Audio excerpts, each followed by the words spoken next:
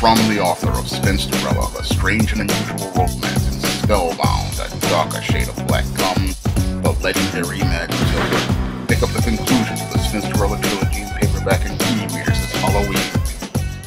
There are many still in the comic book industry who do not like the idea of creating all ages or family-friendly content. And when it comes down to the dire straits that the comic book industry is in right now, there is a desperate need to get all ages and family-friendly content back on the shelves of comic book stores, because with many comic book stores closing due to poor sales of comics from Marvel Comics and DC Comics, and many indies struggling, we desperately need to find a way to bring new readers into the median. With the median age of a comic book reader being 40 years old, there's a desperate need to bring in younger readers. However, when people go to a comic book store these days and even look into the pages of a comic book, they find content that is not family friendly. I have heard from many people who are mothers and fathers say that they want to get their kids into comics, they want to share comics with their kids. However, the content in many comics is either too graphic, too sexual, or too violent for them to share with their children. What they're looking for is something similar to what we had in the 1960s and the 1970s and the 1980s, where we had this content that was action-packed, but it met a certain standard where it was usually PG or PG-13 violence, and that type of violence was usually not gory, not graphic, and it was usually something that people could give to their children without feeling uncomfortable. When it comes down to today's modern comics, they're so graphic that many people who are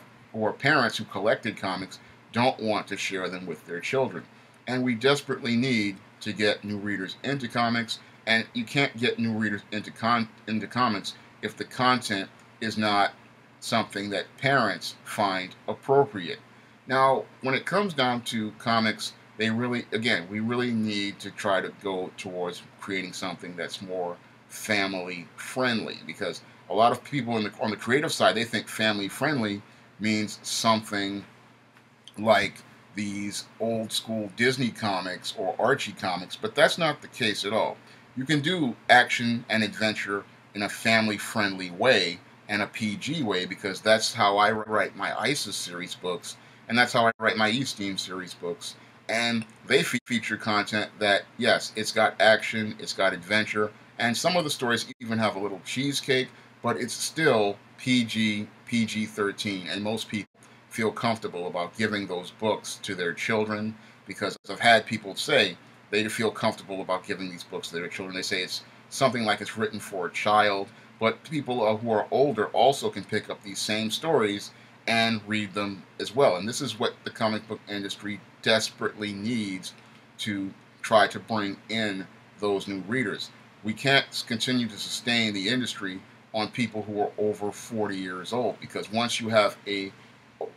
audience that's over 40, that's when businesses like your Disney and your Time Warner say that the customer has aged out, because there is no place to go with that customer other than the grave. As a consumer, they're starting to have declining value to the marketplace. When it comes down to customers, they're looking for younger customers, and younger customers have value because they're going to stay with the product for at least 25, 30 years. And when you have a median age of 13, 14, and 15, companies want to invest money in that. And that's why comic books desperately need to be a family affair. I see a place for customers who are 40, 30, 20, and even their teens and tweens, and there is a place for everyone, but the only way we're going to get to that place for everyone is if the content is family friendly and fits within the parameters of PG and PG-13. Because if you have PG and PG-13 content, then parents feel comfortable about letting their kids pick up these books, and then the parents themselves feel comfortable about reading these books because they meet the same consistent standard that they grew up with, and now they feel comfortable about these characters because they are continuing to promote the mission, the values, and ideas that they grew up with, and they are passing that on to their children. when it comes down to comics, people want to pass these heroes on to their kids. But these days, what's impeding them from being able to pass these characters on to their kids is the sad state of affairs in the comic book industry, where we have many people who are in the industry and on the creative side who want to create content that they like, but don't want to create content for the reader. When you're creating commercial content, you have to think about your audience, and you have to think about what messages you are sending to your audience, because when you are creating a commercial product like a Marvel comic or a DC comic, you're creating a product to appeal to a large audience of readers, and those readers are looking for characters that promote certain ideas, certain values, and certain concepts related to life and certain things related to morality. And we're not really seeing that in superhero comic books these days, because instead of us getting a world of black and white, we're getting this gray area, and in this gray area, everything is winding up becoming jumbled and confused. And it's hard to teach a kid a moral lesson about good and evil when you have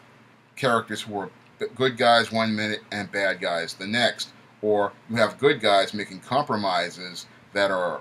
make them amoral or immoral, or you have bad guys who are pretending to be good guys. So there is no clear picture for anyone to see of what a hero is. And this is another big problem with superhero comics, is that we don't know who the hero is, we don't know what their mission is, and we don't see them consistently sticking to their mission. And this is, again, a problem that is leading to people not wanting to buy comics, because it's hard to share a character with your children if that character does not promote a certain mission related to morality and core values. And that's something that is seriously been missing from many modern comics, where everything is this big gray area. As I see it right now, comic books have to go back to being a family thing, a PG-13 thing, and producing content that appeals to readers of all ages. I know if I can produce content like